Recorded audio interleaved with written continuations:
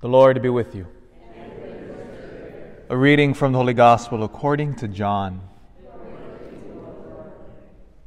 Jesus moved about within Galilee. He did not wish to travel in Judah, because the Jews were trying to kill him. But the Jewish Feast of Tabernacles was near. But when his brothers had gone up to Jerusalem to the feast, he himself also went up, not openly, but as it were in secret. Some of the inhabitants of Jerusalem said, "Is he not the one they are trying to kill? And look, he is speaking openly, and they say nothing to him." Could the authorities have realized that he is the Christ? But we know where he is from. When the Christ comes, no one will know where he is from. So Jesus cried out in the temple area as he was teaching and said, "You know me, and also know where I am from. Yet I did not come on my own, but the one who sent me, whom you did not know, is true. I know him because I am from him, and he sent me." So they tried to arrest him, but no one laid a hand upon him because his hour had not yet come. The Gospel of the Lord. We find Jesus now in Jerusalem for what's called the Jewish Feast of Tabernacles. The Feast of Tabernacles, also known in Hebrew as Sukkot, is one of the three festivals that every Jew in the empire would have to go on pilgrimage to Jerusalem to go. So that's why when you hear the language, the brothers went to go up to the feast, because they're speaking about all the Jews had to go to Jerusalem. So the Feast of Tabernacles, Passover, and Pentecost, these three great Jewish feasts, the Jews, no matter where you lived, you had to pilgrimage to Jerusalem. And this Jewish Feast of Tabernacles is also known as the Feast of Booths or Shelter. So if you're a practicing Jew and they still celebrate the Feast of Tabernacles today, they built a shelter, say in the middle of the wilderness. They built a shelter in order to help them remember what marked the Jewish people as different than everybody else. It's because they had the presence of God with them. That's why the Jewish people are always so unique throughout history. They had God dwelling in their midst.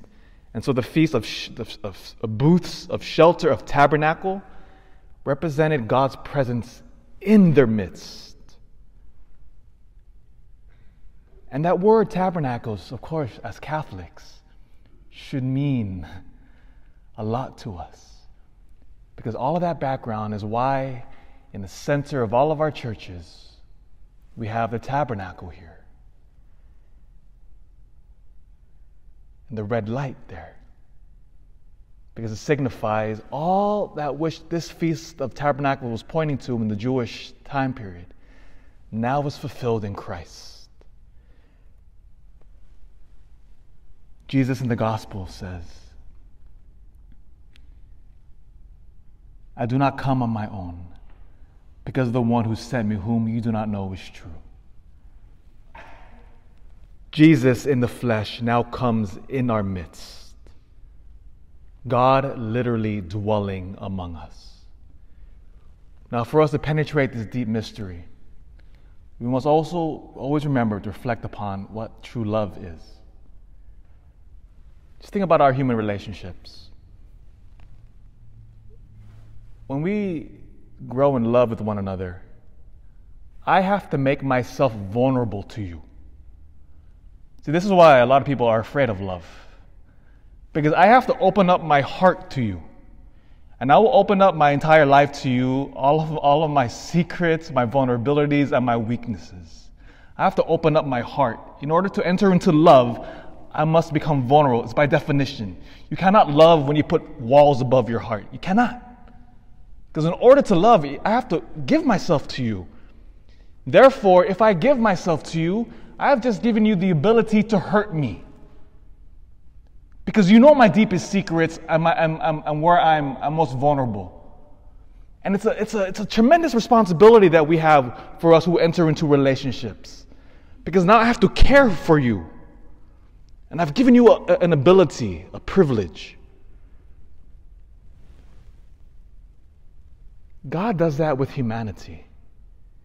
God will send his Son into the world, his beloved, as John 3:16 famously said, for God so loved the world that he sent his only Son into the world.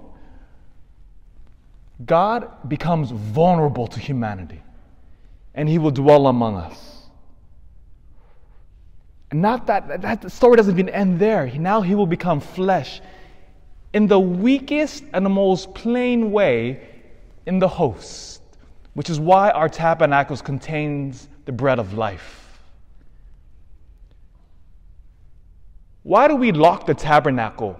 Why in church law, when we expose the Lord, we can't leave him alone upon the altar. We always have to have somebody in the church present. Jesus Christ can never be alone when we expose him. Why? Because he's vulnerable there. And people, especially devil worshippers, will come in and try to attempt to steal the Eucharist. By the way, sometimes I hear this people like, why do we have people guarding on the Eucharist? Because at every single Mass we have people watching. Even the EMs have to watch. Watch people who do not know what they're doing with the Eucharist. Because people really try to steal the Lord and they will desecrate him. And amazingly, this is, even though as heinous as that idea is, it's powerful because, again, Jesus makes himself vulnerable to us. But he must, in order to enter into love with us. This is why the Jewish Feast of Tabernacles is literally God dwelling in our midst out of love.